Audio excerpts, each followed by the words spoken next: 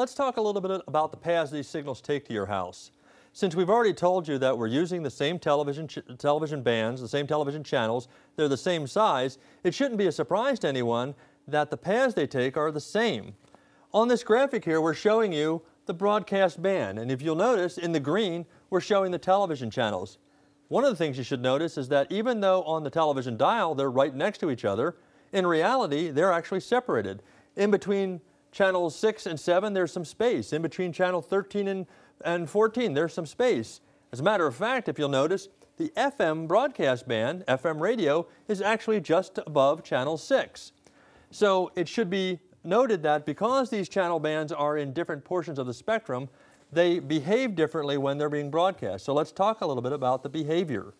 If you're watching low-band VHF is the lowest power to travel the furthest. So it's a very economical way to get the signal out. The downside is that because it's lower power, it's very susceptible to electrical noise. The white sparkles you see on the picture of an analog set when someone turns on a vacuum cleaner or a blender. It also requires a much larger antenna. As you go down in channels, the receive antenna gets larger. The next area to look at is the high band VHF, channels 7 through 13. In this case, when you're using those channels, you're trading power for distance. It's a pretty good trade. It takes more power to go as far, but the advantage you gain is it's much less susceptible to electrical noise, and you can use a much smaller antenna to receive it.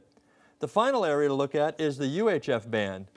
UHF requires the most amount of power to go the same distance. However, its advantage, it is completely immune to electrical noise, and it also requires a much smaller antenna to be received.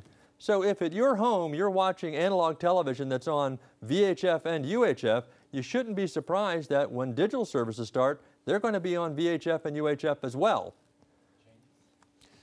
Well, let's look at some of these propagation paths that Bill was talking about. First of all, analog and digital signals travel essentially in a straight line. For a 2,000-foot tower, that line of sight limit is due to the horizon, somewhere around 50 to 60 miles away from the transmitter. Unfortunately, in many areas, there are terrain effects that can adversely affect that propagation. For instance, if you have hills and mountains, that will block the signal, but not just naturally occurring obstructions, man-made obstructions such as buildings and water towers and so forth.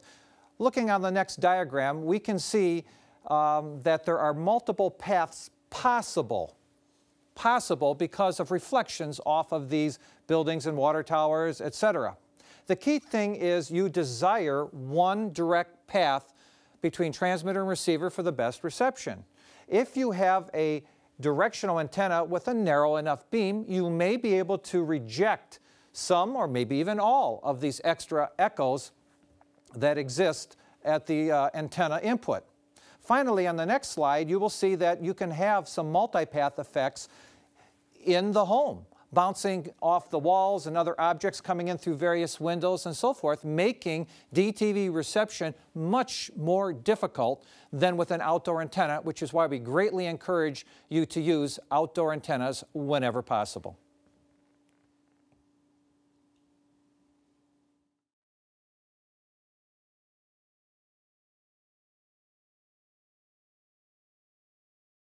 Okay. Really? You really